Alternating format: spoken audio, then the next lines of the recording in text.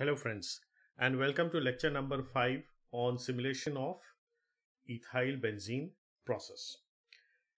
In this video, we will simulate the second reactor of this process. This reactor converts the diethylbenzene to ethylbenzene. Now, let's get back to the article, Design and Control of Ethylbenzene Process, which has been considered for this tutorial. Going to the flow sheet, we find that in the second reactor, a diethylbenzene stream comes in as a recycle, and the stream from the outlet of the first reactor, comes into the second reactor. So diethylbenzene enters the reactor from two streams. One is the recycle and second is the outlet of the first reactor. The condition maintained in reactor 2 is 432 Kelvin and the pressure is 19 atmospheres. What does this reactor exactly do? Whatever diethylbenzene that comes from the outlet stream of reactor number 1 is converted fully into ethylbenzene. Mind you, a constant recycle of diethylbenzene is maintained in this reactor, and this is 282.2 kilomole an hour. We take it as that value, though it is 282 into 0.999, but for sake of brevity, that value has been taken. So only the diethylbenzene that comes out from the first reactor is converted fully into the second reactor. So let's go ahead and simulate it. So let's double click the reactor out. What we have is that the orthodiethylbenzene coming out from the first reactor is 81.2808, and we shall make a note of this value. So let's copy this out and put it on a notepad.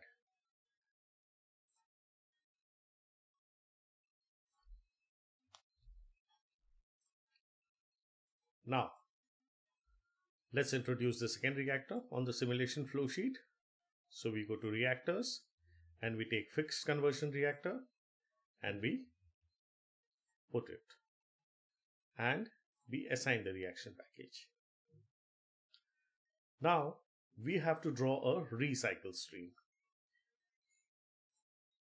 So this is the recycle stream coming from the second distillation column, or the recycle stream that enters the second reactor. So let's take it as recycle DEB.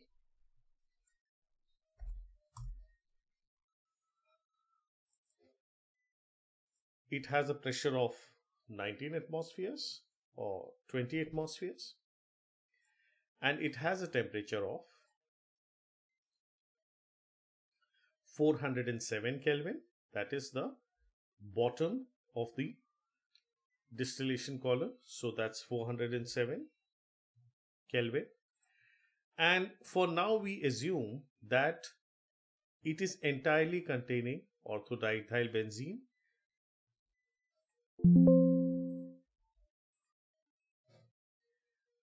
And the flow rate is 282.2. So we can take it up as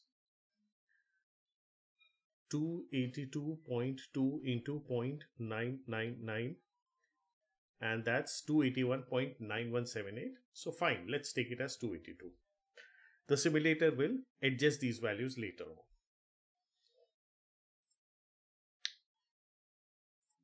Now this recycle stream joins the reactor 1 outlet. So we need a mixer for that. So let us place a mixer. So mixer, let's take it, select and place it before this reactor. And let's shift this reactor. Now the outlet from the mixer goes to the fixed conversion reactor number 2. So I give it the name of fixed conversion reactor number 2. This recycle stream enters the mixer. So to bend this stream, I can put a root point here, add root point, and then we join it. So this is inlet number 2, and we take the reactor 1 outlet as inlet number 1. And let's call this mixer 2.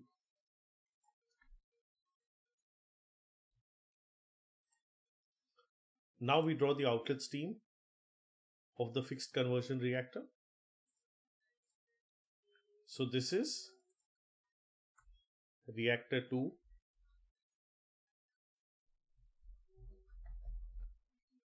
to inlet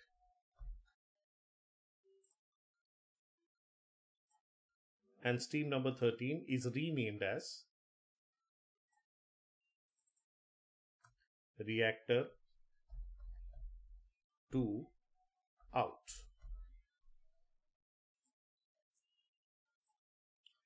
Now let's go ahead and configure the reactor. So double click it, click on edit.